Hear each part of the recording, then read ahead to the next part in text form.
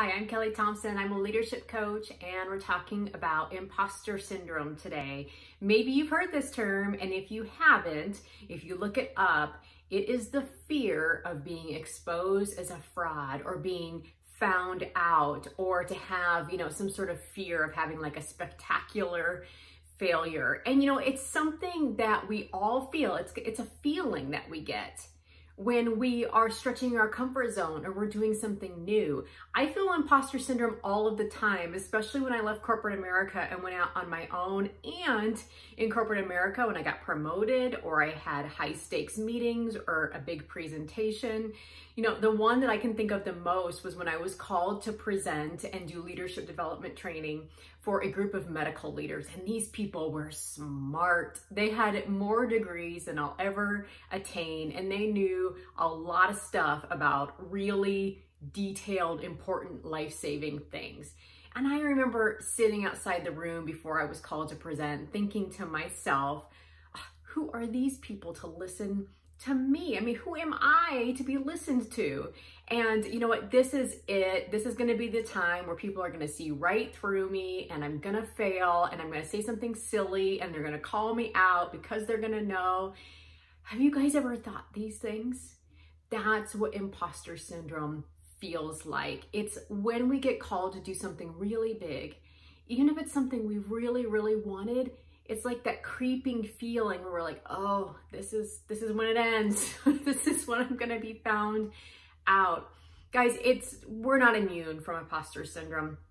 Everybody feels imposter syndrome, even famous people. Michelle Obama has talked about how she's felt imposter syndrome when she's been pulled up to that next level. Sheryl Sandberg, the COO of Facebook, has felt imposter syndrome when she's in big meeting rooms presenting big things.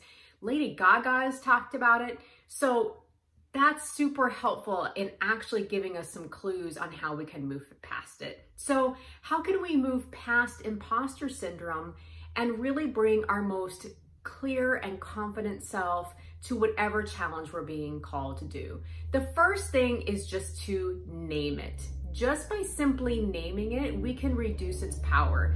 Just by saying, oh, there it is again. There's that imposter feeling syndrome.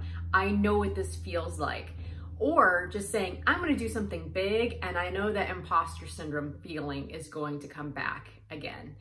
The second thing that you can do is you can just notice it. You know what? I notice I'm having this feeling without actually identifying it.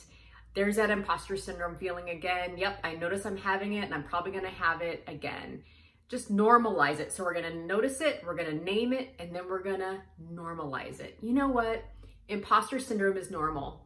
Lots of people feel imposter syndrome when they're getting ready to do big things. The last thing I would ask yourself is this feeling just really all that helpful?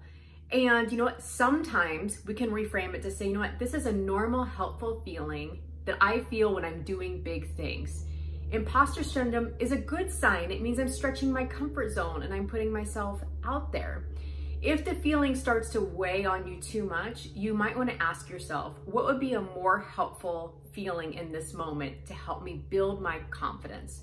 What are 3 things or 3 facts that I know about myself to be true that I can choose to think of instead of reflecting on my imposter syndrome? I hope these quick tips help you build your confidence for those big things that come at you in your career. If you want more tips like this, I do 5-ish minute confidence tips all the time on my social media at Kelli Ray Thompson, or you can check out my career and confidence building coaching programs at kellyraythompson.com.